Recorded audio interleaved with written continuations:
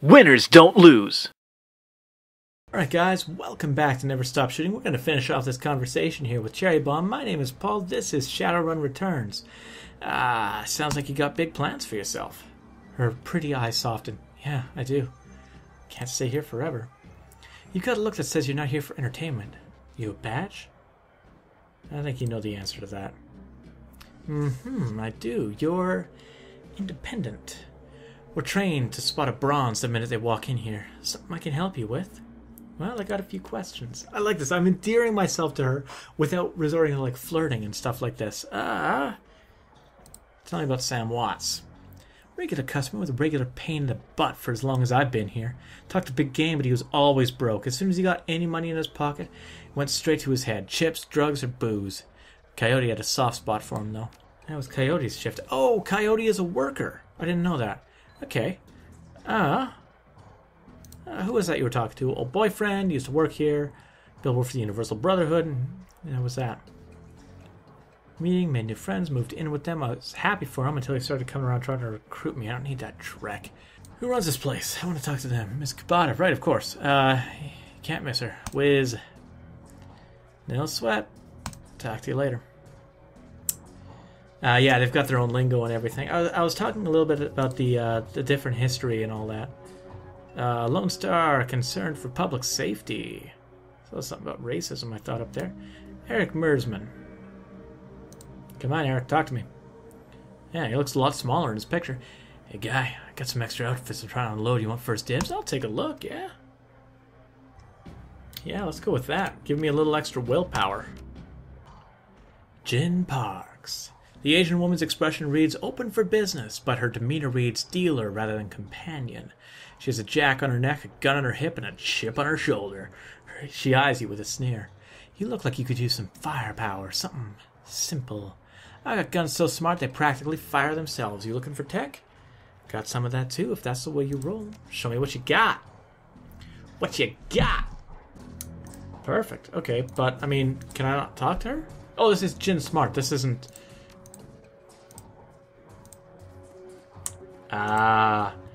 Mr. Kalwaki. Mr. Clue. VIP section, Tower of Ritual Muscle, wrapped in an impossibly tailored suit. Possibly good jeans, expensive aftermarket cosmetics work. Troll's gleaming horns perfectly frame his face, and his polished tusks and goatee accentuate the set of a lantern jaw. Welcome. Please behave yourself. Must be the union's hired muscle. Must I? Only if you insist. You have business here? Looking into the death of Sam Watts. Real shame what happened to him. There's a sharpness in Clue's eyes, the look of a man who has seen much and earned wisdom at a young age. In your role here, I suppose you often escorted Sam to the door? Yes, albeit gently. Sam was a drunk, but he wasn't usually a violent one. Usually? What about the night he died? He was a bit agitated, didn't catch the specifics. Might have been over a woman. Thought I was going to have to show him out, but I had to deal with a couple rival go-gangers posturing for one of the working girls upstairs. Jake helped Sam out instead. Appreciate you talking with me. Happy to help. Alright. Johnny Clean. Hello, Johnny Clean. Dressed like a janitor but wearing unusually clean overalls. He's tall, rail thin, just has a cunning look in his eyes as he's more than a maintenance man. You new? Yeah, first time, just getting a look at the place. Just sweeping up a bit. Oh yeah, he's got a little earpiece, I missed that. So obviously he's security. He's not doing that at all, eh? Hey, Noog.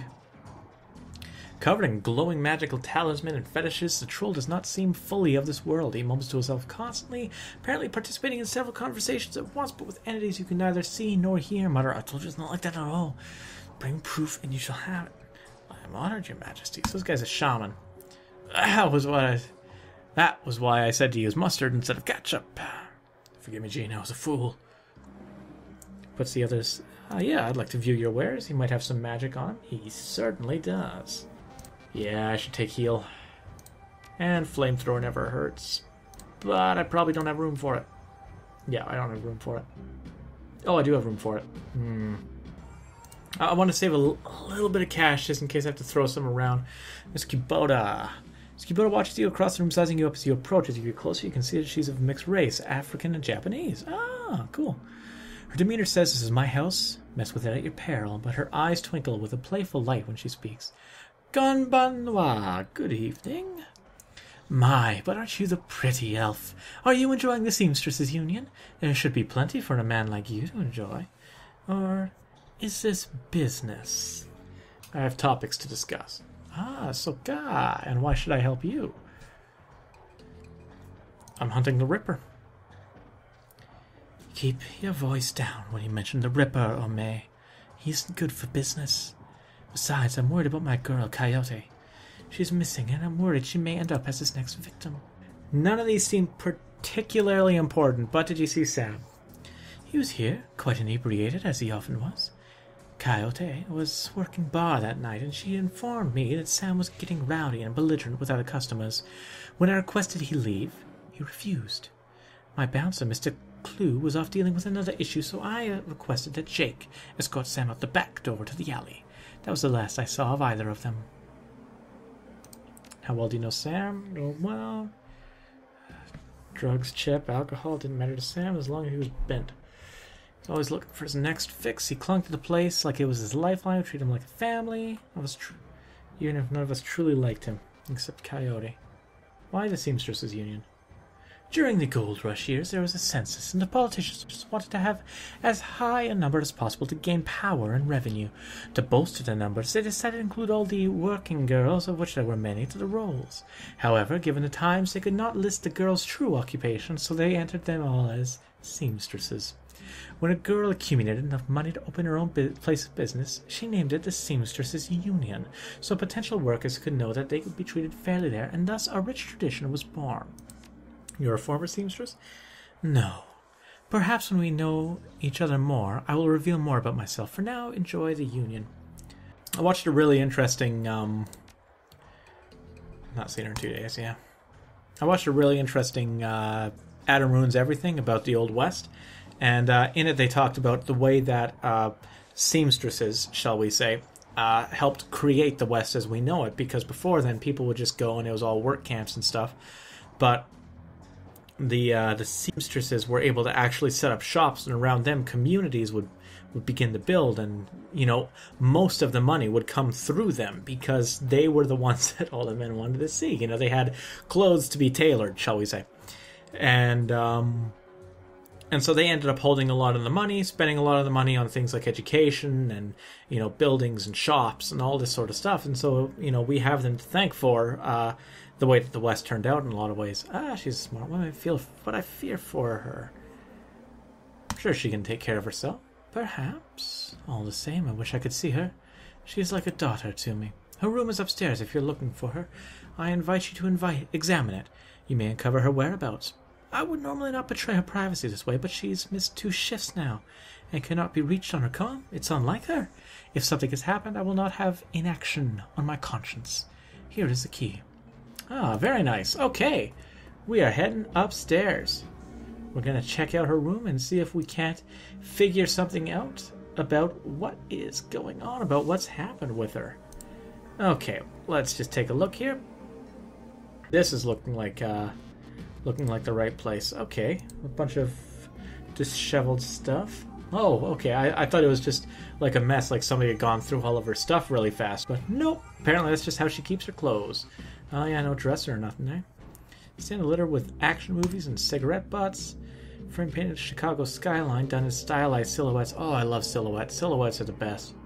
It's the best style of art, in my opinion. It looks the coolest, if it's something simple. Let's take a look at the receipt.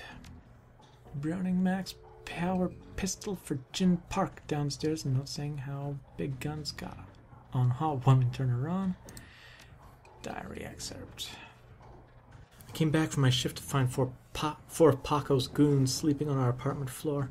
It's getting fragging ridiculous. I want to be with him, but with the real PACO, but this Cutter Drek keeps messing everything up. I love him, but he's totally different with his gang. I will make my cash, baby, he always says. Try to tell him he doesn't need the cash. I can support us both with what I make at the Seamstresses Union, but he still goes on these runs with these bozos all over my floor. I feel like he's just seeing how far he can push me before I kick him out. I try to be patient, but why does it have to be all one way? Different page, second paper. Oh, a poem.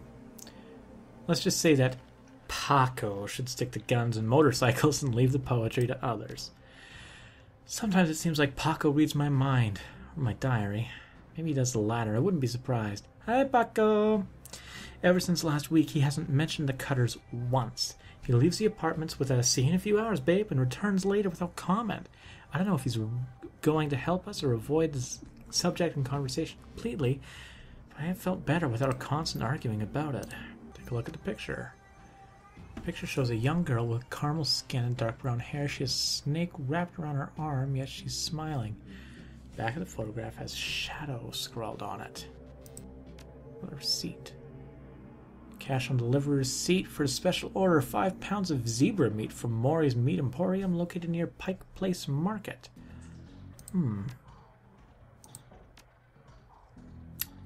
Receipt for a wall safe installed near the bathroom door.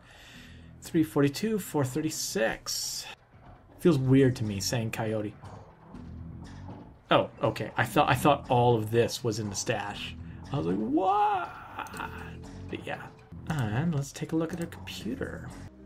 Okay. It's not Paco. Shadow. Shadow was in reference to the snake.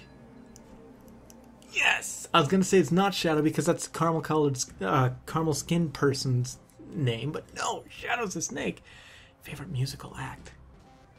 The Shadows? Maybe that's what Shadow was named after? Answer stored. Oh, shoot. Maybe that's not right. Must be Chicago.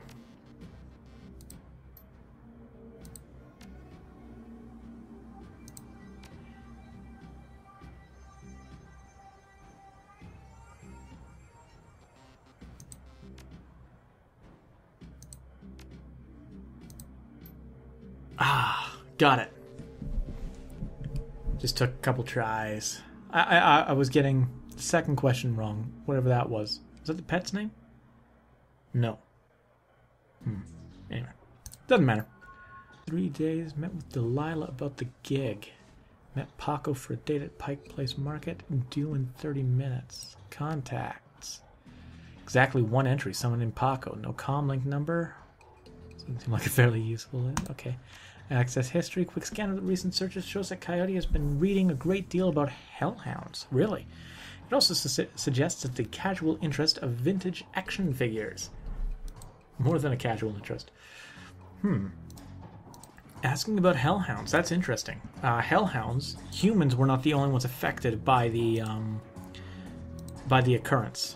By the big change and all that. Some dogs also were affected by it and became what are now considered to be hellhounds. Anyways, I think we're going to call it there, guys. Make sure to like and subscribe, and until we see you next time, be excellent to one another.